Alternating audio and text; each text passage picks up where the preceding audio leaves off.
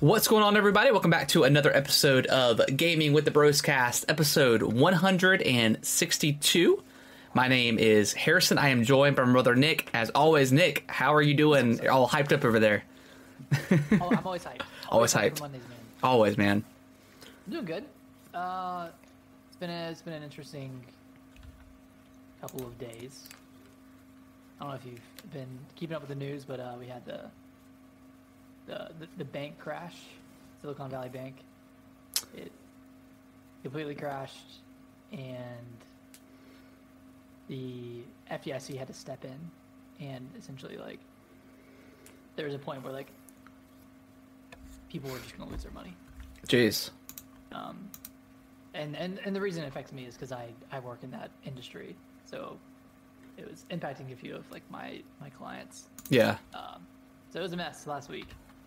Dang. And it's continuing to be a mess this week as it is impacting other banks too that our clients also bank with. So, huh?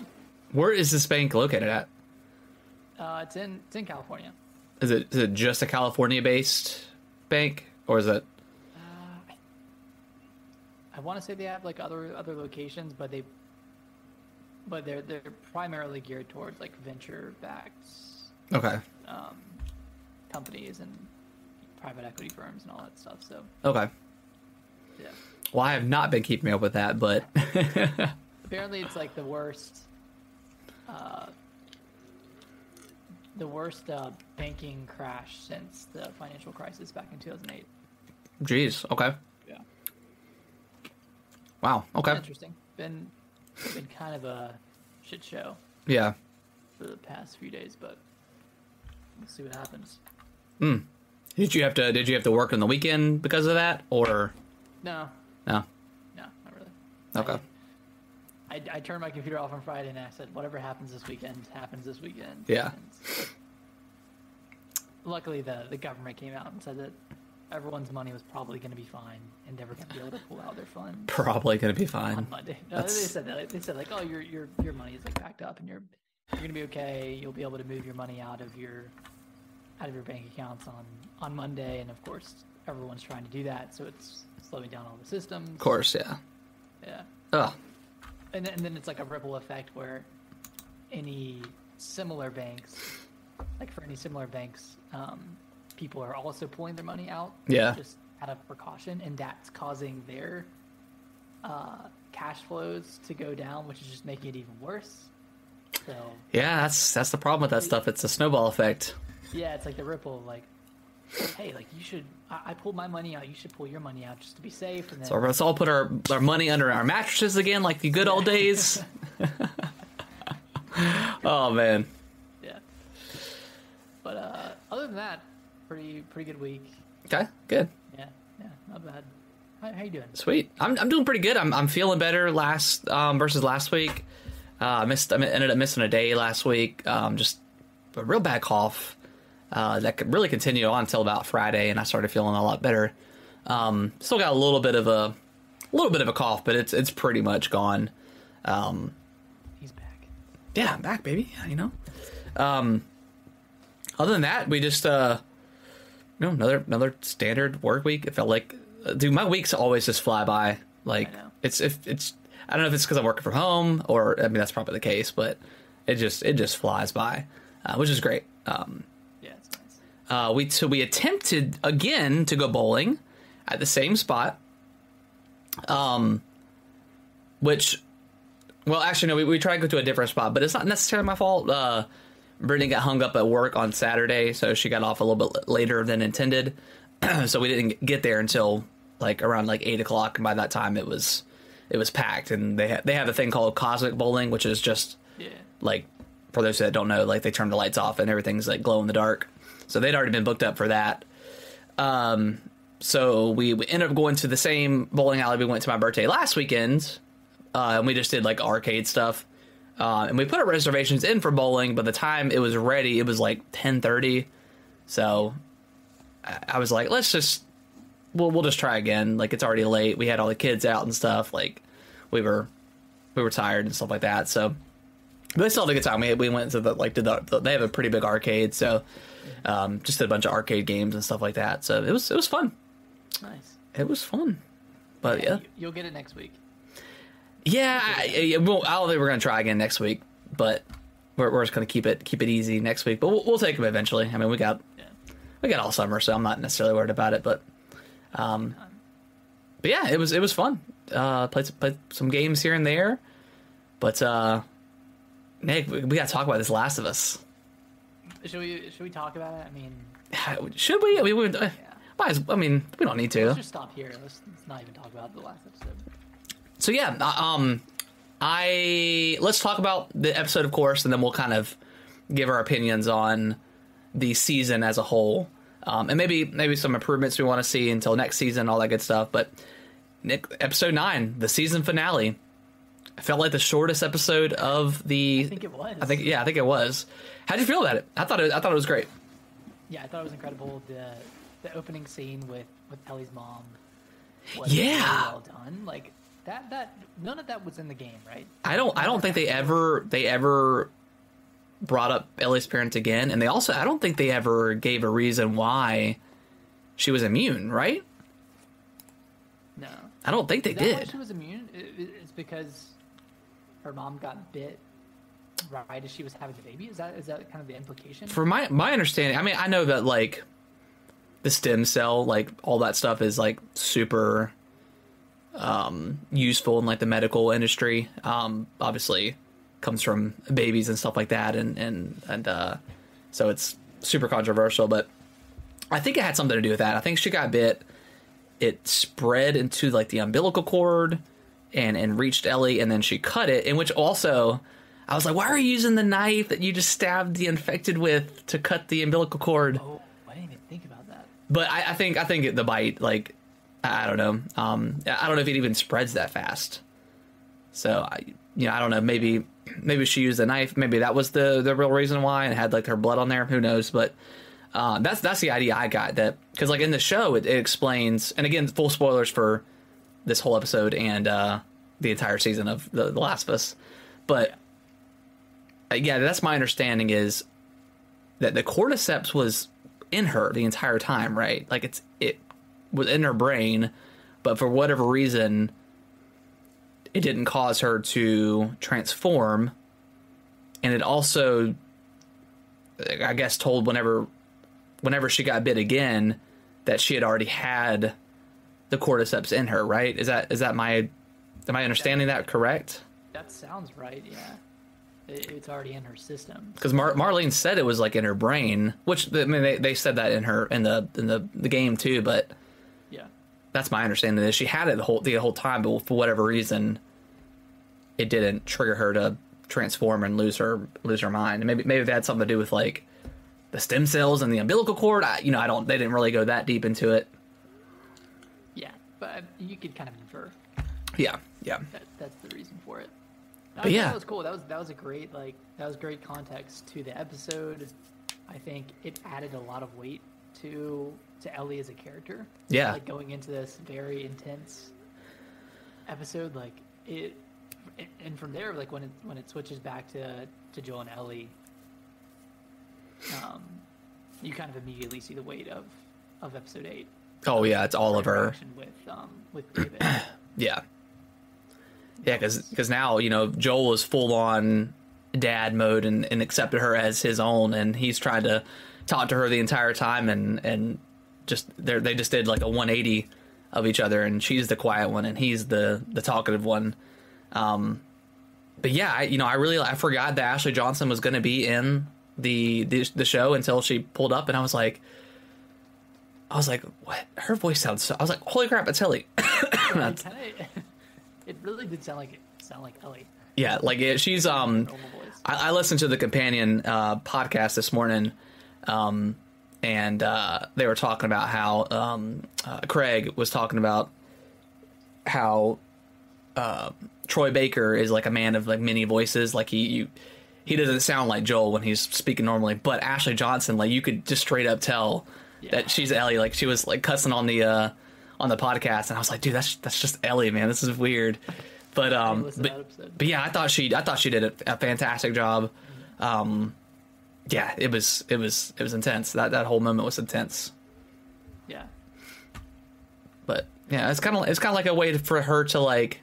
I mean, obviously we don't know the future of like the game franchise, but that was kind of like, I felt like a way of her handing off the mantle to Bella Ramsey as Ellie going forward, which I thought was really cool. But a lot of really cool tie-ins.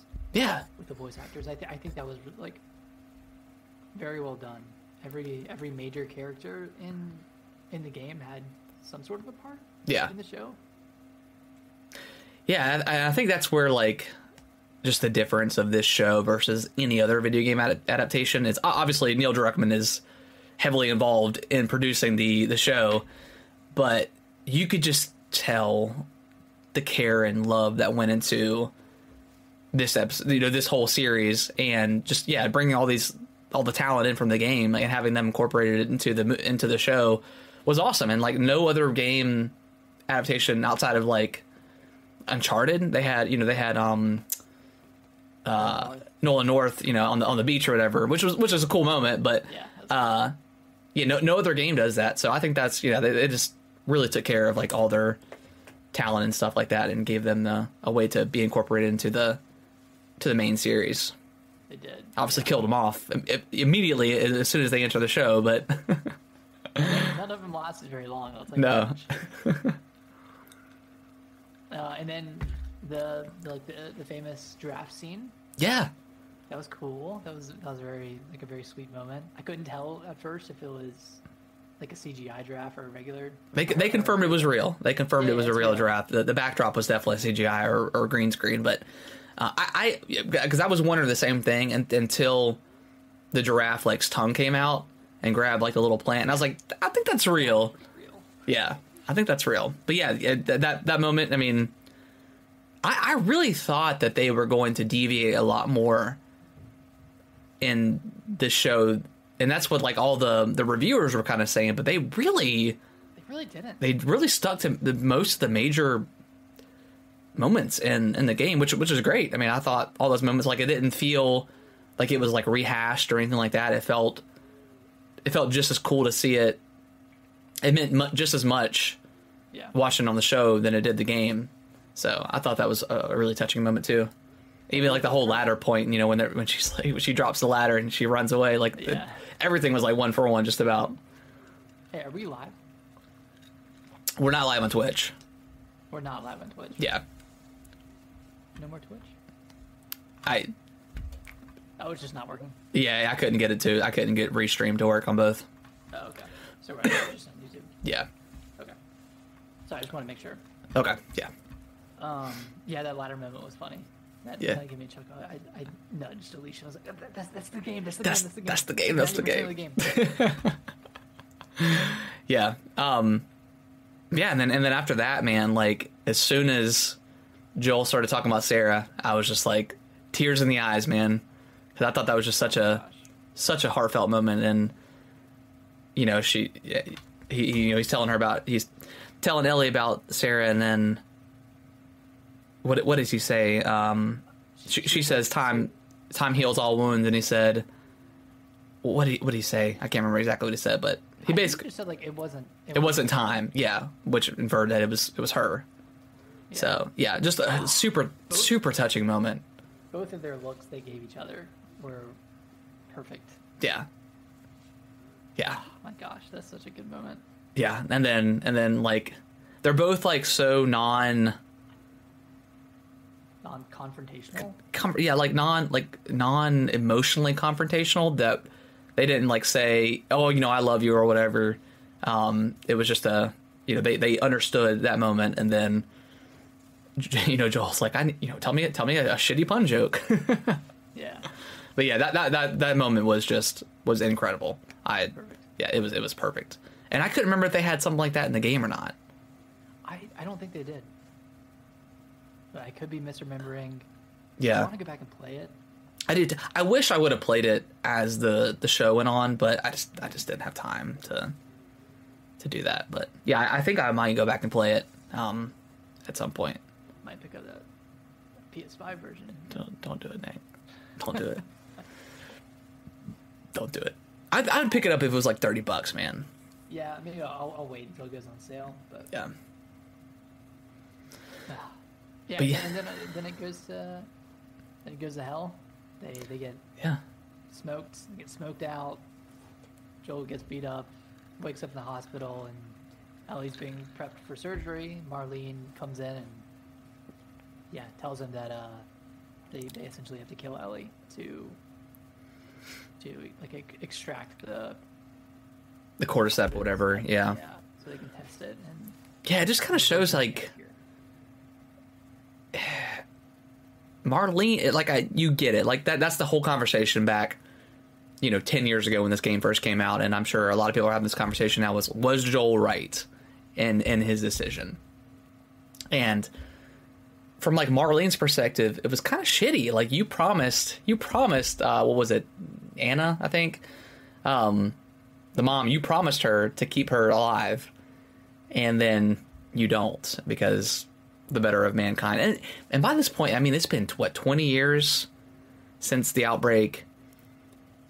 I don't know if the world is going to be able to come back from where it's at.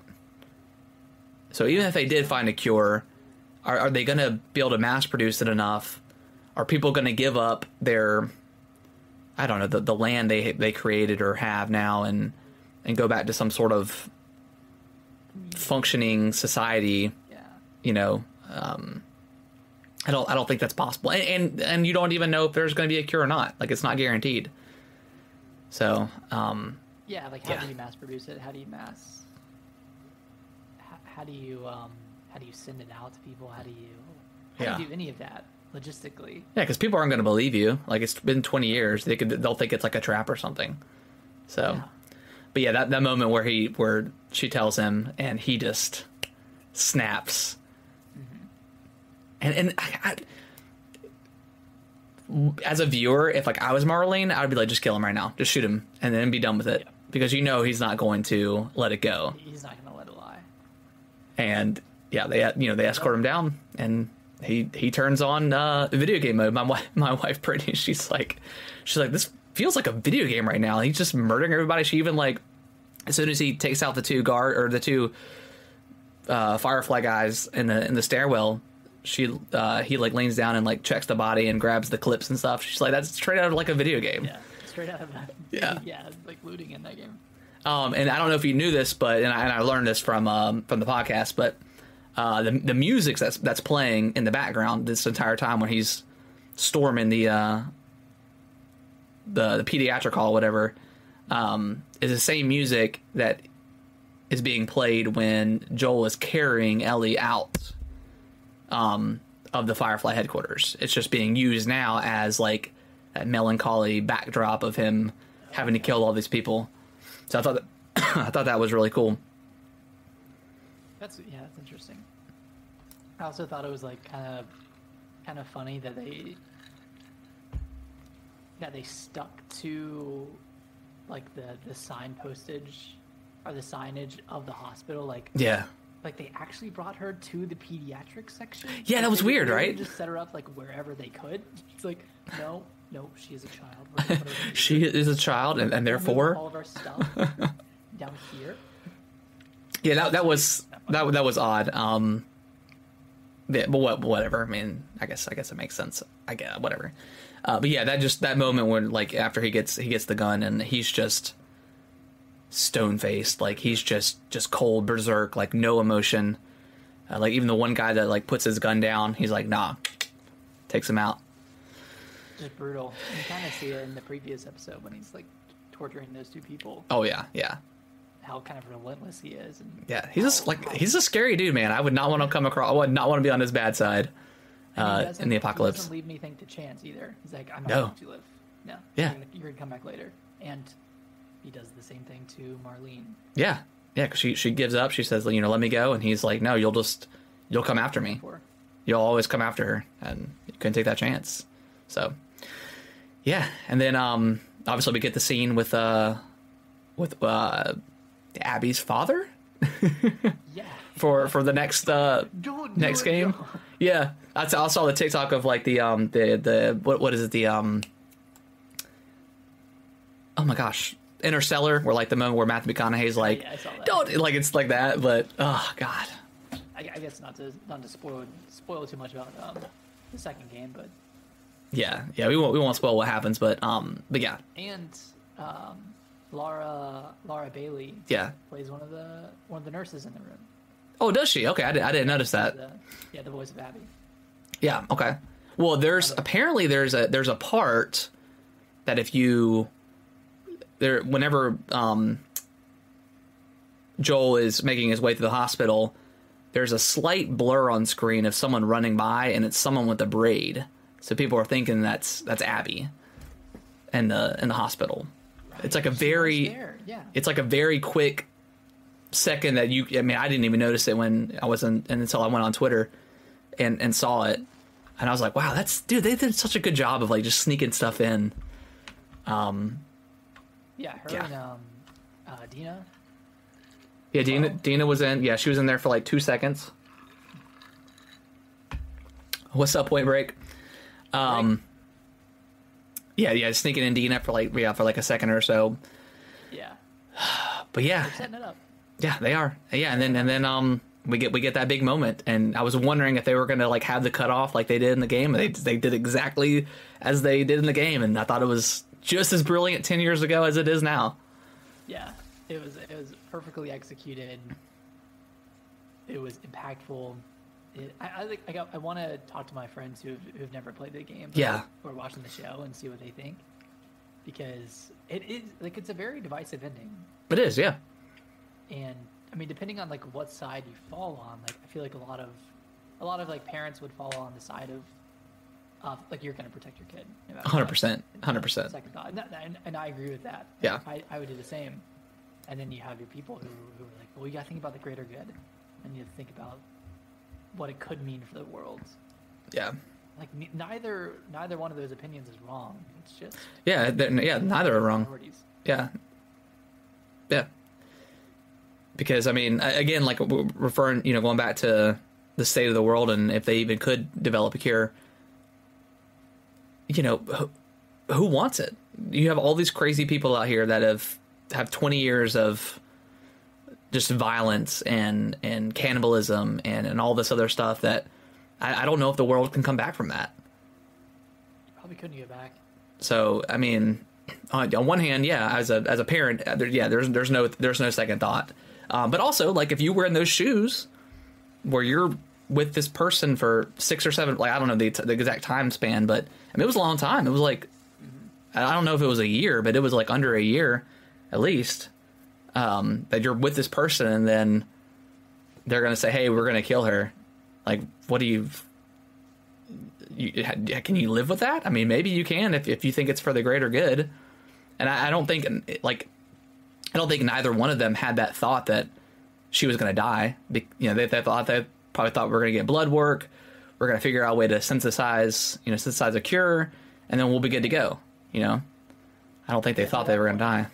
At that point, it kind of feels hopeless because, like, well, what was all before? He was delivering her to her grave. Yeah. When you think about it that way, and I'm sure like the thought process is there's no way I'm going to let that happen at this point. I don't care. Yeah. If they can save everybody in the world, I'm not gonna lose another child again. Exactly. So I think just the main gripes I have with the show is I wish it was a little bit longer. I wish we got. I don't want to say it's forced, but I wish. Like, I don't know. It's like the end of episode 8. Joel's on board. I wish we had a little bit more time with them together. I mean, obviously they've been bonding this entire time, but I wish we had just a little bit more of bonding time as they've like fully accepted their kind of roles to each other and that they need each other. You almost need like a filler episode. Yeah. Just traveling. Yeah, something like that. I don't know, or I don't know. Maybe throw in like an infected episode in or something where they're the main threat. And then that's my second gripe is just more infected, and they've already confirmed they're going to have more, so that's awesome. But yeah, just more. I mean, again, with the beginning of this episode, it's just one infected again. So that's only 3 episodes that had more than one Yeah. infected. So that's crazy because I mean, obviously in the game, I mean, you're killing hundreds and hundreds by the end of it, and it makes sense in the game wise. But yeah, I wish there was just a little bit more infected because they're obviously a huge threat and they're like an unstoppable force. And it would have been nice to see them on screen because I thought like the costume design for them was incredible. Yeah, it was stellar. Yeah. And I mean, part 2, whatever they do, it's gonna have more infected because a lot of the story beats in that game rely on infected. Yeah. They like come from the infected, whereas in the first game, it's all the story beats are with the people. Yeah. Or with human interaction. So I think we'll see a lot more. Yeah. But I mean, overall, I thought the season was so good. I thought it was excellent. I thoroughly enjoyed every episode. Yeah. Even the ones that were a little bit slower, and I can only think of 2 off the top of my head that are kind of lesser episodes. That being episode 4 and episode 7. Yep. But I do wish it was longer. I wish it was like a 12 episode season, or even just a 10 episode season. Like it needed more Joel and Ellie. Yeah, or like, and I hope that they explore that in season 2. Like maybe we just get like a one-off like side mission style. You know, we gotta do some raids or something. We gotta get some supplies, something like that. I wish they would have had like an episode like that in this, but I mean, it is what it is. But it's still, the series was still fantastic. And I can't wait for season 2 and whatever they do beyond. It probably won't be like until 2024. Yeah, probably. And I want to see more like pre-apocalypse stuff too. Like that was some of my favorite moments in the show. Was just with the doctor talking about the cordyceps, and she said, "Well, you bomb the city. It's too late. Let me go home with my family." Like that was so intense. I know. It was so good. I guess they only did it for the first 2 episodes, right? Yeah, it was just the first 2. Yeah. But yeah, I thought the whole series was fantastic. Again, very, very minor complaints. Just I wanted more. I mean, if that's a complaint, then yeah, it's a good complaint to have. And then just more infected next go around. I want to see more on screen because episode 5 was incredible with how many they put on screen. Yeah, so it was. Any last thoughts? Can't wait for more. Yeah, can't wait for more. Should we switch over before? Yeah, let's go ahead and swap over before we dive into the games. All right, we are back. Nick, what have you've been playing a lot this week? I know. I've been well, this week. let's save RE4 for last because I cannot wait to talk about that with you. Yes. I want to hear your thoughts on Halo first, because you haven't played in a long time, and I've been playing a lot, even prior to season 3. So I want to hear your thoughts on the game. Yeah, so I've only played a handful of matches, but I was able to play the 2 new arena maps. Okay.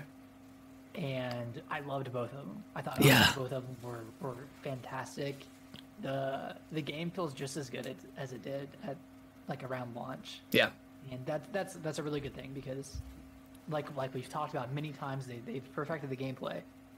I didn't get a chance to use the new weapon, I don't think. I know the commando is on the map with the floating platforms. I don't think it's there too. I think it's when you're running on the bottom tier underneath the platforms. That's not outside, but underneath. I think it's somewhere in there. I can't quite remember, but it is there. But that weapon is on both of those maps. Okay. Yeah, it was mostly up top. Okay. In the middle. Yeah, I love that level, dude. Oh, it's so good. Great level. And I love the other one too, the sniper. You Yeah. can kind of pick that up and start picking people off across the map. And yeah, like I'm going to jump into it a lot more this week. Yeah. and play some of the Forge maps as well, and then jump into big team battle. Yep. But yeah, man, it feels good, dude. It's good, man. So I don't think they have the Forge maps in there yet. Like I didn't get to play the Office one, the shrunk down one.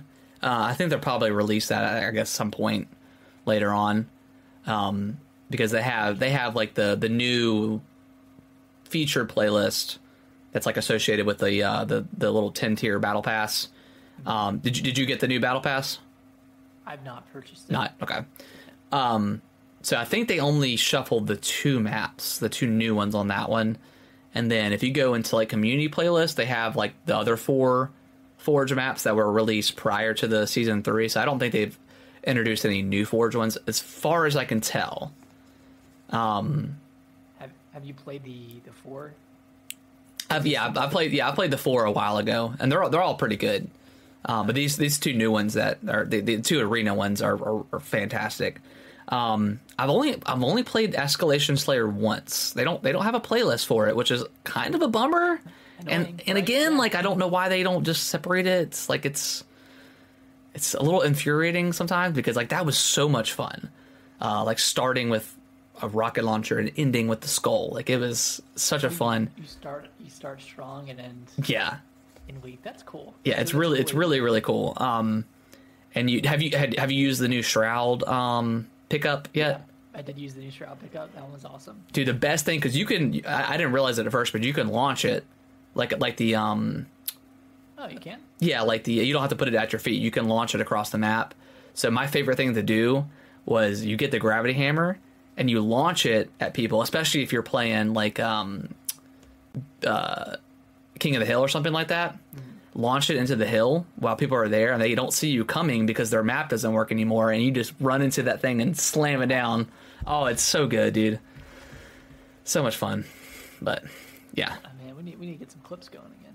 Yeah. I've got a couple ready to go. Couple in chamber. Yeah, but we'll have to play it because it's a lot of fun. It's great. It feels good. I haven't seen anything negative really from Halo.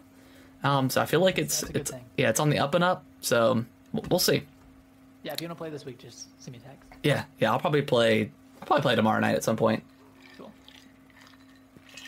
Well, awesome. Well, tell me about Metroid. Yeah, so I replayed Metroid Fusion. Went through. It's a short game. You beat the whole game? Yeah. Dude, what the hell? I still got to beat Prime. It's shorter than Dread. Okay. So, my clear time's at 3.5 hours. Oh, geez. Okay, that's super short then. I think that's true.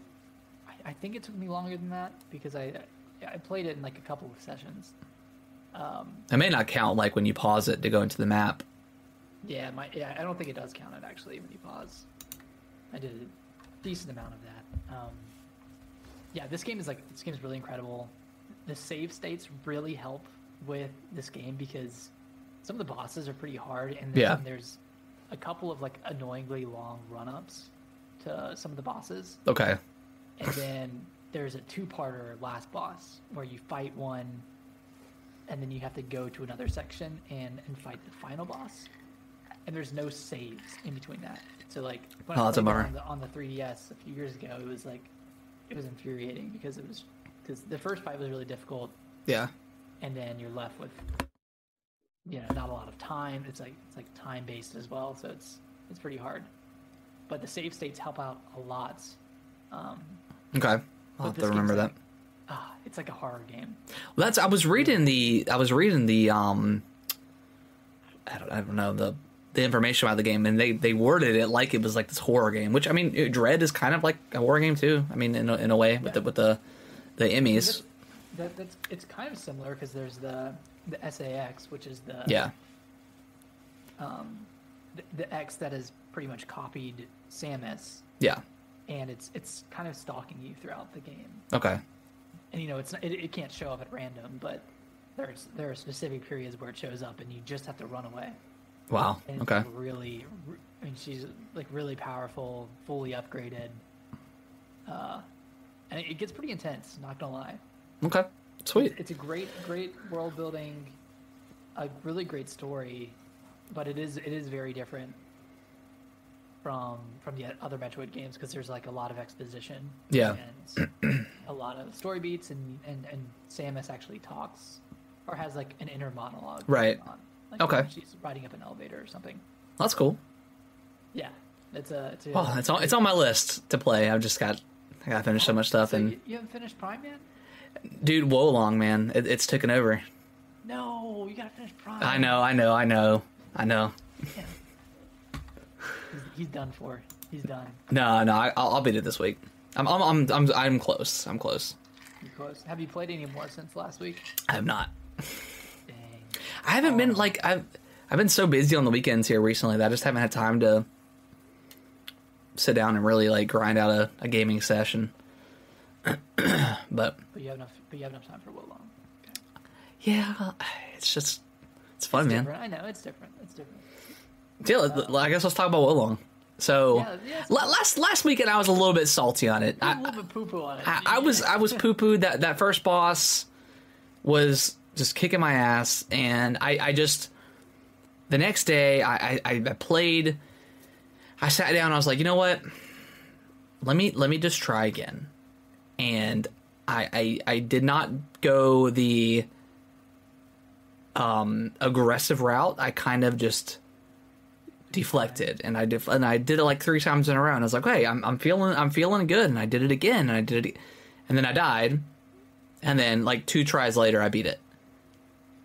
And I got the because I got it like halfway down, because after you get it like halfway down on the second phase, like you'll get to use the ability.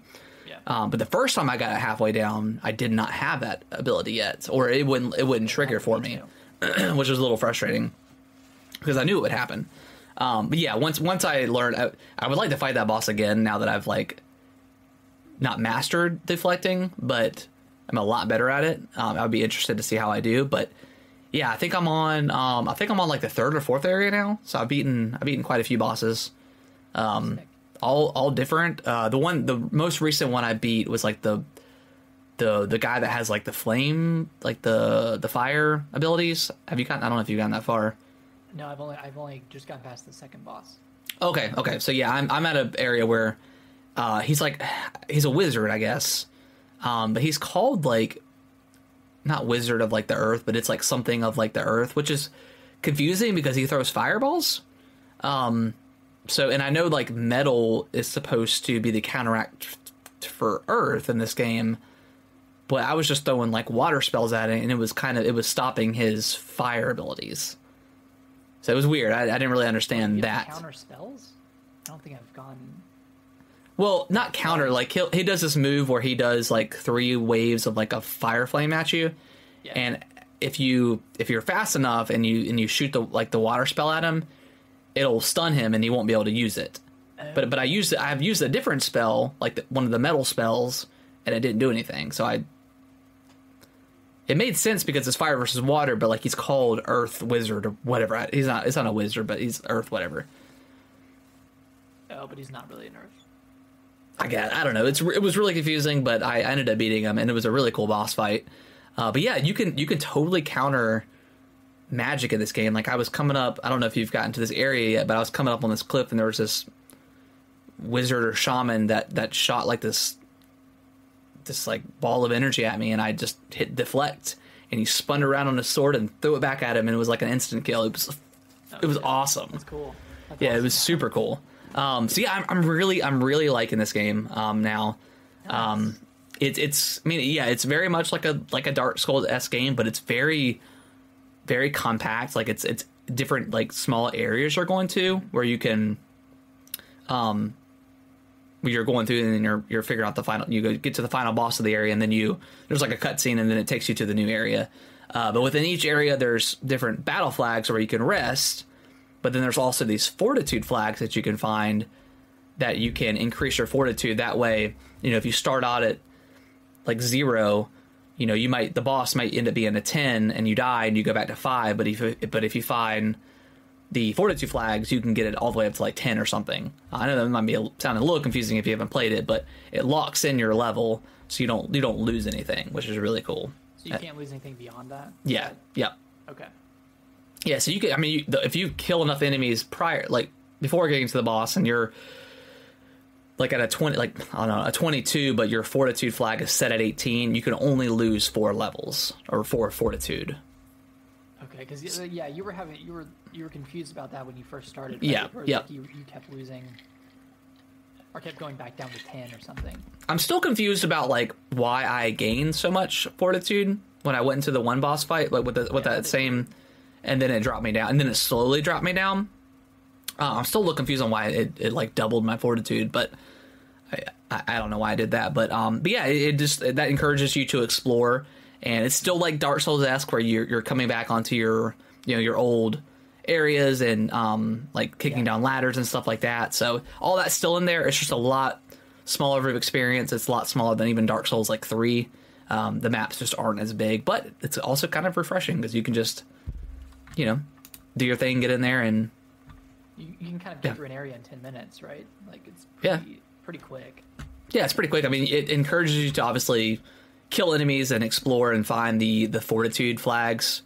I don't know if they're actually called that, but that way it makes the boss fight a little bit easier going into it. But yeah, I mean, all the boss fights are pretty unique so far. So yeah, I'm liking it. Have any of them been harder than the first boss? I have not. They have not been hard, and that's still my gripe with the game, and not necessarily because it's a hard boss. It's just I think it's a little bit too much. Like I understand that the boss is perfect to learn that you have to deflect in order to do anything in this game, but again, someone who maybe doesn't play Souls games like we do, and we're kind of used to like these really hard bosses and just just fighting him over and over again until you get it. The average player or someone who's new to this genre, I think it's just going to bounce off super quick, and I think that's a mistake, especially with it being on Game Pass and it's essentially free to play. Someone will be, oh, this is a cool game, but then after that first boss, they're gonna be like, this is too much, and bounce off. You have bad word of mouth. Exactly. At that point. Yeah. So Harrison, do you think this is gonna make you better at Sekiro? That's what I was thinking. I was like, man, I should go back to Sekiro, but I was like, I'm not gonna do that to myself right now. Yeah, they might be like just different enough where you're still having to relearn something. Yeah. Or like relearn the controls. I don't know. But FYI, I was playing and I had equipped a new piece of equipment, and all of a sudden I couldn't deflect anymore. And I was like, what is this? What is going on? And I looked it up, and turns out if you're over encumbered, you can't deflect. Yeah. So keep that in mind. If you go over 100% of your weight that you can carry or equip, it won't let you deflect. I was like, what? I was like, why am I all of a sudden really bad at this game? Like, I'm sitting here deflecting, and then I was noticing that he's just rolling, but he's not fat rolling. He's just rolling, but not deflecting. And I was like, okay, let me switch that up. But yeah, I'm really liking it. I'm glad I stuck with it and was able to get to the first boss because it's really fun. It's really fun. Yeah, it's a great time. I ended up beating the first boss with the slower weapon. I don't know which one you ended up going with, but I know you said you tried that one and you didn't like it. Yeah, I think I stuck out with a sword, but now that I've beaten that first boss, I have like these 2 halberds, like these 2, like it's like a dual handed weapon. Mm-hmm. So I've got that now, and that's been working out really well. But yeah, it's I like it. I like it a lot. Yeah, need to jump into it more this week once I get off of my little Resident Evil kick that I'm in right now. Hey man, there's nothing wrong with that. Yeah, but before we jump into the Resident Evil 4 demo, I jumped into Village, checked out the third person mode. Okay. And got through the area like where you meet up with everybody, and then the house burns down. Remember that area? Oh yeah. Okay, yeah. Yep. Okay. So yeah, I got through that, and I was like, wait, there's a DLC. What am I doing? So I jumped out and I started that. Oh, you started the Shadow of Rose DLC? Yeah, I started the Shadow of Rose. You didn't pay for it, right? Because I have it. No, I didn't pay for it. Okay, cool. It came, it was like, when I went to re-download Village, it automatically downloaded the Okay, DLC. Okay, yeah, because I had bought it, so it should have given it to you as well. Okay, nice. Sweet. I'm like 30 to 40 minutes in, I just got a gun. Okay. So you're almost done with it then. It's only like 2 hours. Really? It's really that short? It's super short. Well, I mean, once have you gotten out of the castle yet? No. Okay. Yeah, you're probably about an hour and a half away then. It's really short. So what is it? The castle and then the house? The house, yep. That's it. That's it? Yep. And then there's a third area, but I'm not gonna spoil it for you. Okay. But it's not like a big area at all. It's just, yeah. Yeah, I remember you telling me that the house is scarier than Beneviento in the main game. Is that true? No, it's not as scary. Really? Because aren't there the things that only move when you move or when you turn away, something like that? There is that part. I forgot about that part. That part is freaky. That part is pretty scary. There's two sections to the house of Bienviento. You have like the main one that you're used to, and then like you go into like a weird like dream-like state. Okay. Where you don't have your weapons anymore, and you have to like traverse through the environment. And yeah, there's like enemies that can like insta kill you, but it's not like bullshit insta kill. It's like more of just sneaking around and getting away from them. Cool. But yeah, it's pretty solid as a DLC. It's not like fantastic or anything, but I think it's worth picking up. It's like on par with all the other Resident Evil DLCs. Like they're good. Yeah, they're good. They're missable. They're certainly missable. Like you don't need them, but it does add some good context to the game, to the story. So nice. I think it's worth it. The only other thing I played, and I'll wait to talk about it until after we finish talking about the demo, but I did boot up OG Resident Evil 4. Ooh. And played through a little bit of that. So Okay, you're a Resident Evil man this week. Gosh. I know. Doing the Lord's work over here. God, yeah. So yeah, let's dive into So obviously we got the Capcom Spotlight that happened last week, and they shadow dropped the demo, which we were almost 100% sure that they would. And they did, and we both played through it. I mean, it's pretty short, just the intro of the original game. Yeah, until the bell. And it's gorgeous. Dude, I was so happy playing it. Ah, man. Yeah, dude. Like everything about that demo was just pure nostalgia, but like just wowed. I was just wowed the entire time I was playing it. Yeah. Like, oh my god, this looks so good. Oh, they did this differently. They did this differently. This is so much better now. Like, I'm glad they, changed this part of it. Like, yeah. Oh, it's like, yeah, even from like the very beginning, like it's just way darker, mm-hmm. way more atmospheric. Oh my god, yeah.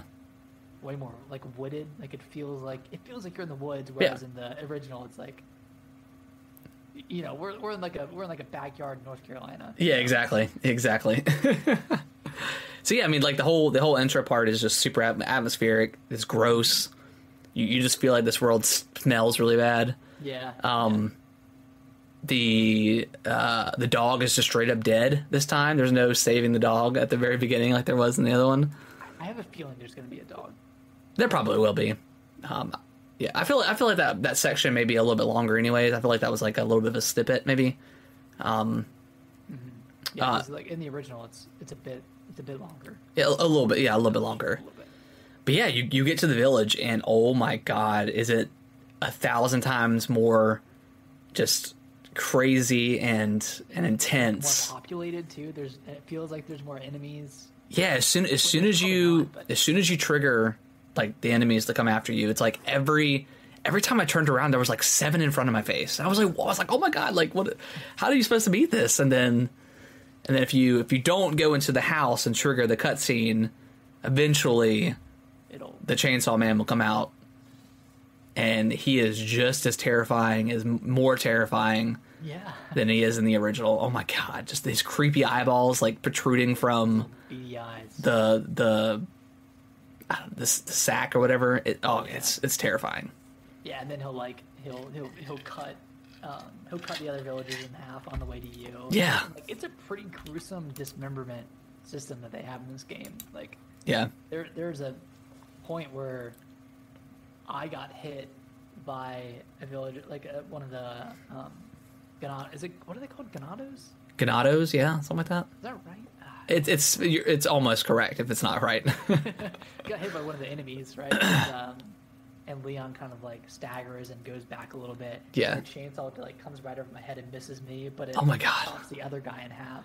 I was like, holy shit! Like this game is crazy. Were you able to deflect the chainsaw? Yes. Okay, I was not able to do that. Well, I didn't really try. I think I had it come up for me one time, and I missed and got impaled.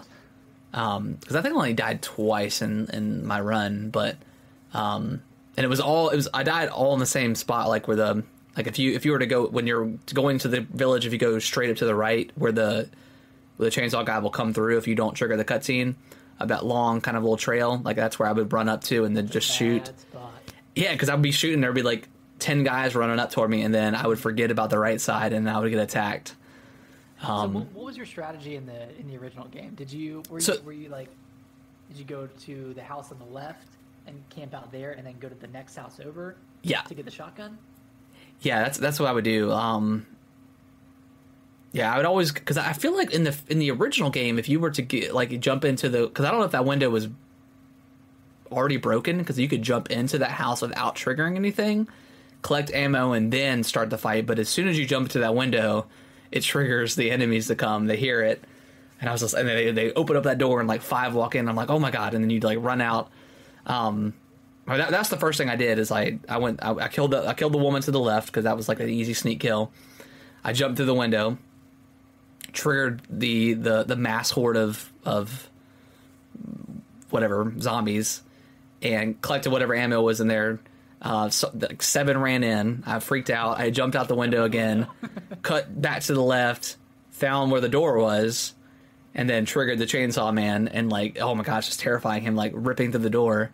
And then you run upstairs, get the shotgun, and then I jumped out the window and kind of stood there for a little bit and realized that, hey, this chainsaw guy has got like way more health than he does in the original. And I was like, all right, let me jump down. And then that's when I ran up the trail, and I killed a few enemies, and then he was just slashing all the way through and eventually got to me the first time. So. Yeah, I picked up that extra shotgun ammo that's upstairs, like if you walk all the way to the bed at the end. Uh-huh. So that gave me a little bit more firepower, because I always try to hold out as long as I can on the roof. Yeah. And then by the time I jump down, it's pretty close to the bell ringing. Yeah.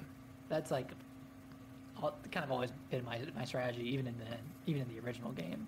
Were you able to get into like the chest that's got like the key to it? Mm-hmm. Are you, I don't know okay. if you can in the demo. Yeah, I didn't think so, but I think that's like one of those things you go back to. okay. Oh yeah, you're probably right. Yeah, you go back to, because there is a spot too where it's like clearly you need Ashley to jump up into. Mm-hmm. But yeah, I did the secret thing where if you remove all of your weapons and items before entering the village, if you go straight, go to the right, go up that hill, and then keep going to where like you can trigger the chainsaw guy, there's an area that opens up, and you can go down this ladder, and you get the TMP, and you get a bunch of ammo. And when you go down there, like, you pretty much spend the rest of the time down there. Okay. Like when I was down there, the chainsaw guy didn't come down, but a bunch of enemies did. And I was Okay. just mowing them down. Slowed him down. That's awesome. But then you start with it when you do your next playthrough. Oh wow. And continuously throughout that, like you just have the TMP, which is Dude, really cool. they do the best demos too, man. They just kill everything. Like all the demos they've ever done, like the tape demo for 7, is it the video cassette tape for 7 was amazing.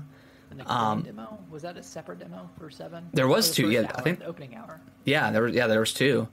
And then I think 8 was pretty standard. Like that one, there wasn't anything super fancy about that one. That was in the castle, right? No, you started out in the village. Like it was like the very beginning of the game. Oh. But it doesn't. I think as soon as you get to. Oh, there was a separate demo. Yeah, as soon as you. PlayStation people. Yeah, that's right. So yeah, they man, yeah, I gotta go back and play it then. I didn't realize that you could continue with the TMP. Yeah, and I think it's an upgraded TMP too. Nice. So it does some additional firepower. A little additional damage. Yeah, but like all the quality of life stuff that they've added, and then just being able to deflect, being able to like pretty much parry enemies is really awesome. Being able to deflect the chainsaw, the fact that Leon still has his cheesy moves with the spin kick. Yeah. And then what's the one where like he pulls him over his head and goes backwards? Oh, like the suplex? Suplex. Yeah. The suplex is still in there. Like all the super cheesy stuff from Resident Evil 4 is in there, and it's not weird. Yeah. It's not like out of place. It's just perfectly done. That's awesome. I'm so excited. Yeah, it's fantastic. And then, of course, he says the line at the very end too. Where's everybody going? Bingo? Oh. Dude, I cannot wait, man. This. Yeah. We're gonna have to include remakes in our Game of the Year discussion for sure with Dead Space and Resident Evil and Metroid. So yeah, it's gonna be crazy. I cannot wait for Resident Evil. Yeah, it's gonna be awesome. But yeah, so I went back and I replayed the opening section of Resident Evil 4. Yeah. OG on the Switch, and so I don't know if the original one is harder or if it's easier, but it is way different because everyone's a little bit slower. They are they are slower. Yeah, but you can't move when you shoot. Yeah. So it's like a give and take where like in the new version, Leon is much faster, much more versatile, much more nimble, and everyone else is faster as well. So like it kind of like ramps up the intensity beyond what was in the original. But playing through the original, it's still intense. Yeah. I mean, still pretty intense, but like the new version, the remake, it just this hasn't been like, I mean, 2. I think 2 is the standard, obviously, and I really like 3 too. But yeah, this one could be the best iteration of Resident Evil of all time. So we'll see. And so it doesn't seem like they've cut anything because I guess this is it's not really a spoiler, it's not really a leak, but the achievement list leaked. Okay. And you know how like in all the Resident Evil games, there's an achievement for beating the game in under a certain amount of time. Mm-hmm. And like Resident Evil 2, it's like 4 hours. Resident Evil 3, it's like 2 hours. This one is 8 hours. Yeah. That's the speedrun achievement, which means that this game's like it's gonna be pretty long. I mean, it was like 15 to 20 hours in the original version. It's super long. The same in this, which is good. Yeah, I mean, Resident Evil is one of those games I can replay 5 times. Yeah, just it's so fun. But all right, anything else you've been playing, or is that it? I think that's it. Okay, that's everything. So we'll dive into the news here. We already kind of briefly talked about the Capcom Spotlight. Not really much out of that. I mean, we got to look at Street Fighter 6. That looks pretty cool.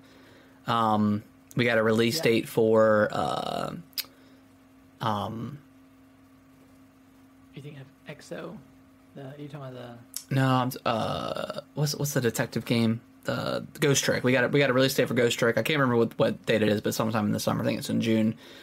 Mm-hmm. And then we got the Exo Primal. Just looks like a live servicey. Another live service game. I don't know. Like they were showing off like all the battle pass and like the skins and the pre-order. I'm like, who is going to pre-order this game? Like this, it's not an established franchise. You're already trying to sell us a battle pass with all these skins and stuff. Like I don't know. Just the vibe of it just wasn't there for me. Yeah, I mean it's coming to Game Pass. I might. It is coming for Game Pass. Yeah, you're right about that. But I don't know. It could be fun. The channel that I was watching stream at, Good Vibes Gaming. Yeah. They were saying that they had a great time with the demo. Okay.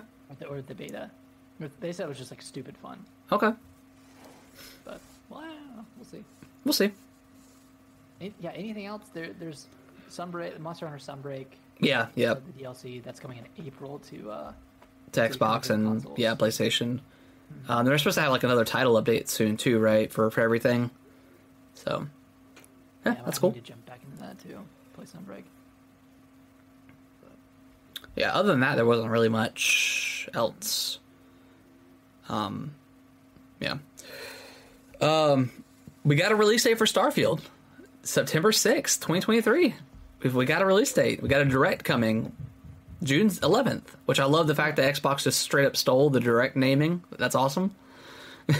Yeah, but did they just call it a Starfield Direct? Yeah. Well, and then their previous one was it was like a developer direct. So whatever, man. I think that name is great. Yeah, Direct is it's a great name. Yeah, it's easy to understand like what they're doing. But yeah, I think that's great. I think that's perfect timing. It's far away enough from Zelda that I will be interested in diving into. Yeah, it's also far away from Final Fantasy 16, which is another big title coming in June, I think. People weren't happy that it was getting, because everyone said it got delayed, which I guess if you're going back to the showcase last year where they said everything showing off will be within a year, sure. That would put it at June. Sure. That's like the latest. But the fact that Starfield wasn't in the January showcase, that already just told me that it's not going to be coming in the first 6 months. Mm-hmm. Like, you're going to put it out a month after Redfall? Like, they're going to want to have that game to breathe a little bit. So, I don't understand why people are so mad. Like, we got a finite release date. It's coming. You know, if it gets delayed again, then maybe talk some junk. But, like, come on. There's so much other stuff to play. Like, not just Xbox games. There's so much to play that I'm happy. If you own multiple platforms, then you're good. Yeah, if you own a Switch and an Xbox, you have so much to play. There's so much. If you own a PlayStation, that's even more. You know, it's like yeah. There's a lot, man. I'm fine with that. I'm not chomping at the bit for Starfield or anything, but yeah. I mean, I'm excited for it, but like I can wait. Yeah, I need to see more for sure. I definitely need to see more because I'm not really hyped up at all for it. Yeah. But yeah, I'm excited. We got a release date for it. So what else can you want? And we're getting a direct. Yeah, and we're getting a direct. We're just gonna go into a deep dive into the game. The next couple stories kind of bounce off of each other, but Xbox announced that it won't be at the E3 show floor, which I think we kind of already knew that, right? They already said that they weren't going to be part of E3, but they will be co-streaming it, the digital event, which June 11th is the Starfield Direct. So I don't know if that's going to be their only thing or if they're going to have something else alongside E3's digital stuff, because they have that theater that's right beside it that they own, so they could always do something there. Have something else too. Yeah, I think so. I hope so. I don't think they can go like this E3 season without something else other than Starfield. Because what else do they have? What else is coming out? What else do they? Yeah, they got to show off like I don't know, Avowed, Forza, Fable. Man, I would love to see some Fable, Gears, something. Hellblade seems. Hellblade. Out. I don't know if you watch like their developer update. No, what you said? It's a way out. It seems like a way out because. Jeez. They said like they didn't get to do their trip to, I think it takes place, or it's like mapped after New Zealand or something. I think it's New Zealand. Okay. But they didn't get to do their mapping trip out to New Zealand until after COVID. Okay. Which implies that they're not even like mapping out the geography of the game until 2022. Jeez. Okay. Which, yeah, I don't know. I could see this being a late 2024 game. Yeah, I mean, I'm fine. Like, I'm fine with waiting. I would prefer it just to be good and solid, and you know, like the first one was fantastic. So, and this one looks insanely good. So, it's taking such a long time. It is, yeah. So weird. Like that's every Xbox game. Every Xbox studio is just taking forever. So who knows? And then the in-person event for E3 is obviously 13th through the 16th of June, where we still don't really know who's like the big platform holders that are going to be there. Like, we don't know. I mean, Ubisoft said they're going to be there, but we don't really know anybody else. So Ubisoft going to carry the show with Just Dance, and they said they have a lot of stuff to show. So we'll see. That's where we'll see. They show Skull and Bones one more time. Nah, that game is dead. I think so. I mean, and it's a live service game. Like nobody wants that. Nobody, like, live service games are dead to me. I'm just done. Yeah, I mean, I haven't played a live service game Like they don't work. Like Destiny is like started it off and is the only one that's able to be really successful with it. Like a pure live. Like I don't know if I would call Fortnite live service, but I mean I guess you could put it in like that category. But I don't know. I feel like that's just a battle royale with a bunch of events and skins and stuff. But that's like a multiplayer. I mean that's just like a multiplayer game. Yeah, which I mean they add modes and different weapons and vehicles and stuff all the time, like even like in the middle of the season. So like I guess you can consider that, but also it's just a multiplayer game that they update frequently. Yeah, just kind of going off that real quick. It seems like Suicide Squad has been internally delayed. Yeah. I don't know if it was publicly delayed or not, but a lot of like reports are stating that this game's been delayed. Yeah, it shouldn't come out. It looks like shit. It looks horrible. Yeah, it looks like a generic shooter that they pasted some. Like you have outside of Deadshot, you have all these characters that are melee based brawler characters, and they all freaking shoot machine guns and shotguns. Like how boring is that? How tone-deaf is that? And then like all the. And I love the color purple, but like all the purple-esque enemies and like they have these specific spots like on the tanks where you got to shoot. It just looks horrible. It looks like Avengers. It looks like Gotham Knights. Looks like Gotham Knights. It looks terrible. I'm kind of ashamed of Rocksteady and of coming from like a great trilogy of Batman, and this is in the same universe. And Batman was. I thought the third one had its issues, like, but the first two were fantastic, and Arkham Asylum is one of the best Metroidvania games like of all time. It's so good. I would feel, I don't like to bash the developer or nothing, but I would feel ashamed if I worked there. And this is what I put out of 8 years of development, and this is what you guys give us is this garbage live service game that nobody wants. Like, nobody. Was there any point where they read the room and said, "Hey, like, it's 2020, and Avengers isn't well received. Maybe we should pivot. Yeah, maybe we shouldn't go that route." But they just buckled down, and it seems like that's exactly what they're doing. Yeah, and like you said, like tone deaf. Like we're coming off like 4 or 5, 6 studios shutting down these live service games because nobody wants them, and here they are trying to put out this $70 live service. I'm sure it's gonna be $70 live service game. That's garbage. No shot. Let's take one more quick break, Nick, and then we'll wrap it up. All right, and we are back. Nick, do you want to read the last story?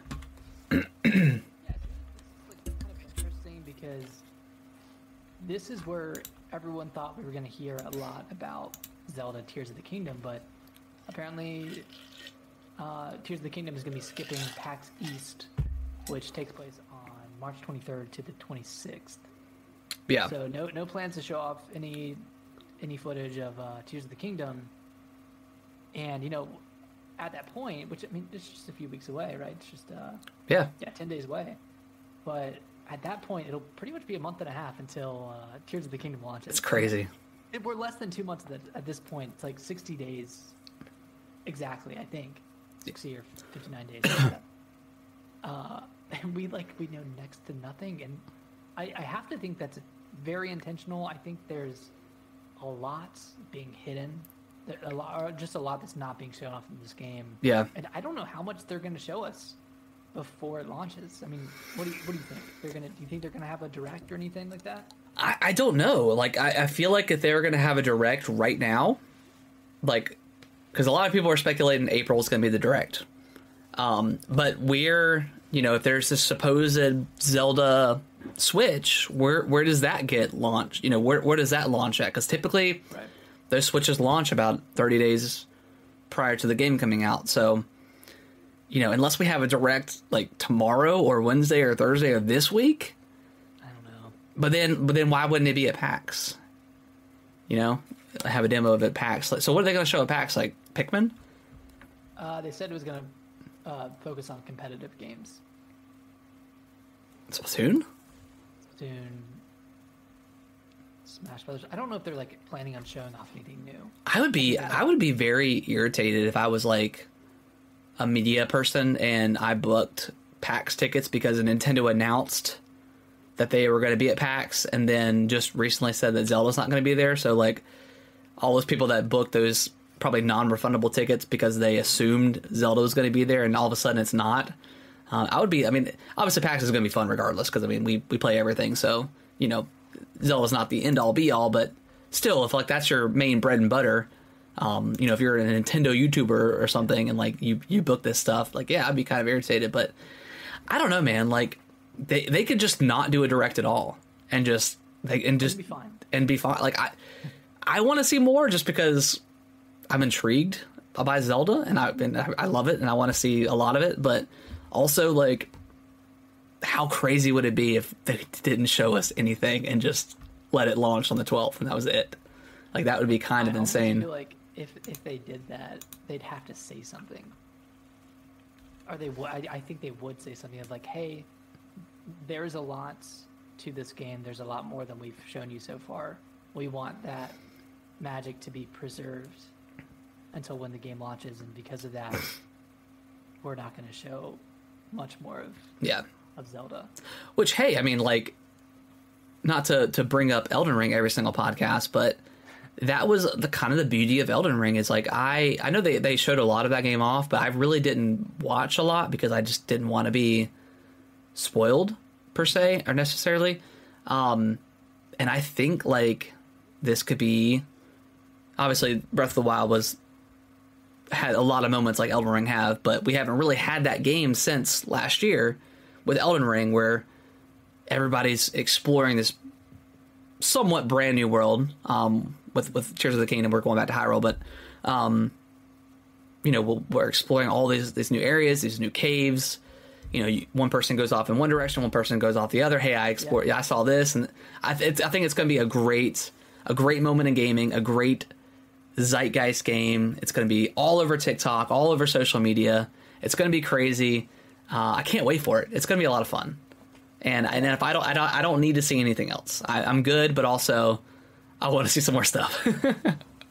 maybe that's like maybe Nintendo has their finger on the pulse, and maybe they looked at what happened with Elden Ring, and they're like, hey, like this game got a lot more publicity because people were discovering things in real time. And TikTok wasn't around when Breath of the Wild launched, so yeah. Well, it might not be around when that is true. Kingdom launches, but that short form media that gets people hyped up. It's a lot different than it was in 2017. Exactly. Yeah. Back in 2017, it was just YouTube videos. This is how you find this, and it was TikTok and Elden Ring. It's like, oh, we're here on this map. Let me fast forward like 30 seconds, and I found this awesome piece of armor. Look how cool it is, and look at my 30-second wardrobe of Elden Ring. I mean, dude, we did a fashion ring. Yeah. That's fun. We just need it to come full circle, and we need that again, and we need some sort of middle of the night song to coincide with Zelda. Like Zelda needs its own like mainstream pop song. It does. I can't wait, man. I can't wait. But yeah, I don't know. To go back to your question, I don't know where they do it at. Like maybe April, like people are stating, and I think that's probably where it's going to happen, since it's not going to be at PAX. But then there lies the question of the Switch. Like, when would it? And it may not be real. Who knows? But I don't know. Yeah, if it's not real, I think April makes sense because it's not a very crowded month. Like they only have Advanced Wars. Yeah. So there's not too much else to focus on, like marketing wise. Yeah. And that game's it's gonna sell what it's gonna sell at this point. Exactly. Advance Wars is. It's already been marketed to a degree. I just want them to reopen pre-orders on the collector's edition. That's all I want. Yeah, I did pre-order it digitally today though.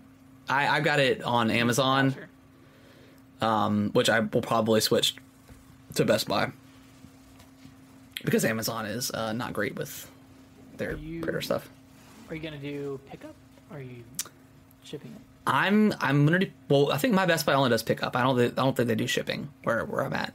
But I want to possibly go to the midnight release too, and be that midnight release boy and see what happens. But we'll see. I don't know. I don't know if I'm going to do that. I don't know if I can muster up that anymore. But Yeah. I mean, when you have it digitally, you can do the midnight release from your bed. that is true. That is very true. Yeah, but we'll see. It's not the same. A little bit. It's not the same, and I haven't been to one since Breath of the Wild. So again, full circle. We'll see what happens with that. But Yeah. all right, well, I think that's going to wrap up the show, everyone. We hope you guys enjoyed our long discussion tonight with a lot of games. Last of Us. It's been great. Yeah, I just can't wait for Resident Evil 4, man. Yeah. Share your thoughts on that. If anyone's played it, share your thoughts of this on that demo. Yeah, please do. And if you haven't played it, download it. It's amazing. Something else. Nick, where can they follow us on our social stuff? Well, it's on Twitter at GamingWTBros. We're tweeting over there. You can follow us on Instagram and TikTok at Gaming with the Broscast, and you can email us any questions at gamingwiththebros@yahoo.com. .com, yeah. .com. All right, guys. Well, we will see y'all next Monday. We'll talk about that Zelda Direct that's going to happen on Wednesday, and for sure. Yeah, announced tomorrow morning at 10 a.m. Oh God, Wednesday. There's no way. I hate Nintendo. Yeah, There's no way. Maybe though. I mean, there's feeling a little tingly, Yeah, Nick. you feel a little No, not at all. I'm just feeling the Resident Evil vibes right now. That's all I need. Yeah, honestly. All right, guys. Well, we'll see y'all next week. Bye-bye.